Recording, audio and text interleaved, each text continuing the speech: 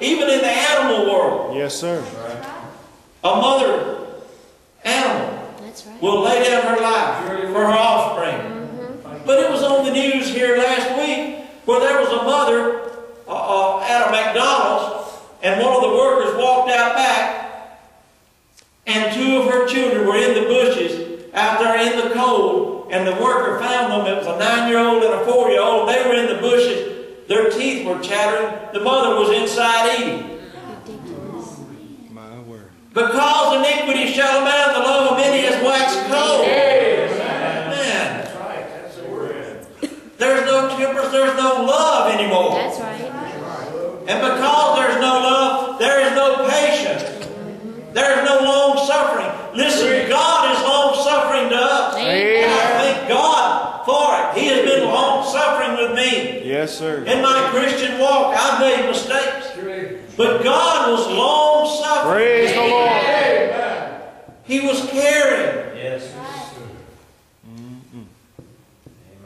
And I thank God for the times that He chastened me. Yes, amen. Thank the By Lord. His chastening, I knew that He loved me. Yes. That's right. If I had made a mistake and He hadn't chastened me, I'd have been in trouble. That's right. I'd have been in trouble. The devil would have had hold of me. Amen. He would have dragged me on down. Surely. That's right. But God was there. God had long suffering and Praise compassion the on Lord. me. Yes, indeed. And He loved me. Amen. He had patience Yes. with me. Amen. Amen. You know, sometimes, I remember Brother Greg preached a message one time on running the red lights of life. Where is our patience when we get out on the road? I can't stand to get behind a vehicle that speeds up and slows down. Now, if they're going to drive slow, let them drive slow and I'll go around them. If they're going to drive fast, let them go and get out of my way. But if they'll get ahead of me and they'll speed up and I'll pull up behind them and then they'll slow down. Yes. Or sometimes on the 4-lane, they'll rush around to get around you and then turn off. Yes. Oh, yes. Lord, give me more patience. Sheila says I had a road rage. I just hadn't got that far. Thank God. But you know, we're losing our patience. We don't have patience. That's right. We need to be more patient. Jesus said, in your patience, you possess your soul. That's right. That's right. What did Brother Steve bring out tonight? What is our soul worth? If we would gain the whole world That's right. and lose our soul, or what will we give in exchange for our soul? Yes, amen. It's in our patience that we possess our soul. Amen. Is that not right? That's what the Lord said. Amen. The only way that we can retain possession of our souls is to put or give it back to the one who created it. That's Give right. it back in the hands of the Lord. Amen. To give it to Him. To lay our very souls on the altar of sacrifice. Amen? That's right. Amen. What did He sacrifice for us? He gave His life's blood that we might be saved. Amen. And when we come to an altar and get saved, we give up the world. That's right. We forsake a life of sin. We forsake the world. But there's something else. We need to be sanctified. We need to go on to perfection and lay our souls on the altar. Amen. Everything, our life. That's right. Everything. That old self-life. Get rid of it. Amen. Lay it on the altar. Yes.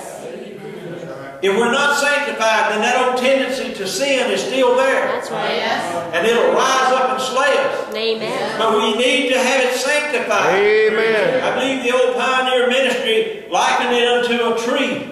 Sin like a tree, and when it's cut down and the stump is left, it'll sprout up.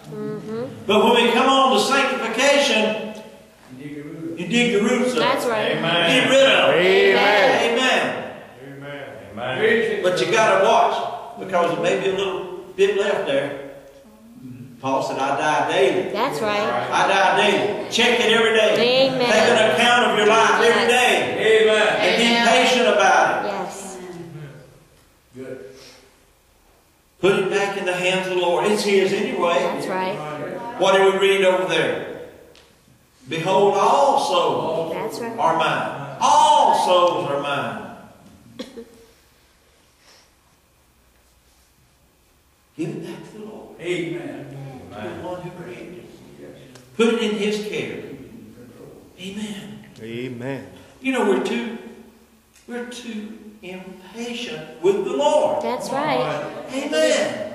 We're too impatient with the Lord. When we start praying for something, we have a need. We want Him to answer that prayer right now. And if we don't get the answer when we think we ought to get the answer, we get impatient. That's right. When a person comes to an altar to be prayed for healing, they don't wait on the Lord. They don't wait on the Lord. I mean, people can be prayed for and you can have the witness that they have been touched. Amen. But yet, the symptoms may linger for a while. That's right. That's right. But if we'll be patient enough to trust in the Lord Amen. and to put a rebuke upon Yes. Satan Amen. and tell him to take his hands off, we've got the victory. Amen. Then we will receive our healing. Amen. We need to have more patience. Yes, indeed. Stand Amen. firm. Praise the Lord.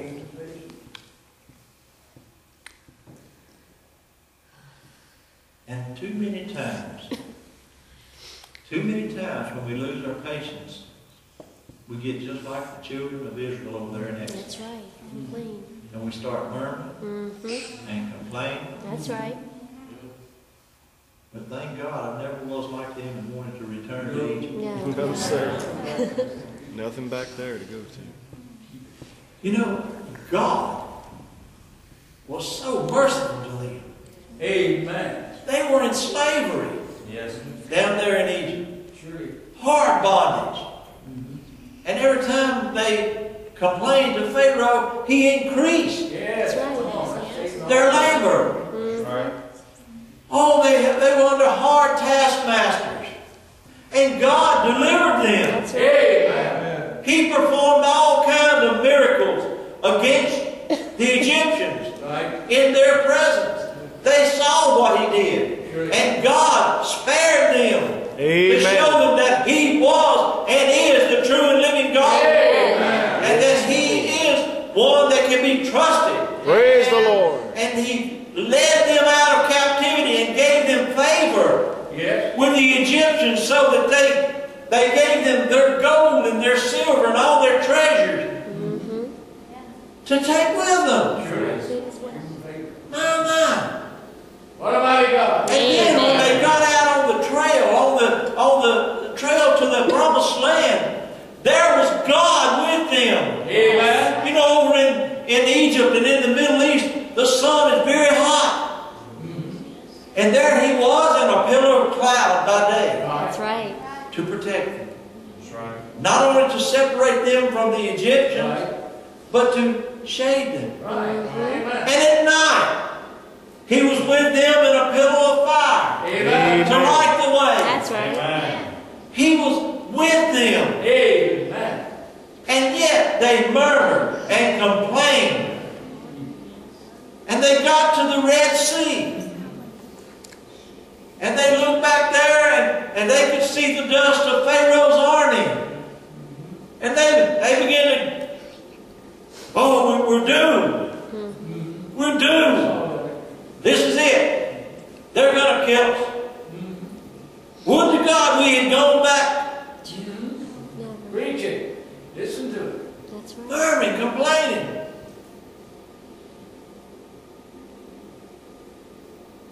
But God told Moses, you go stand on the rock. Amen. You take care of the rod. And you stretch it out over the sea, and I'm going to deliver it. You're not going to fight. No. I'm going to fight for you. Amen. I'm going to fight your battles for you. Praise the Lord. Oh, they needed more patience. What did Moses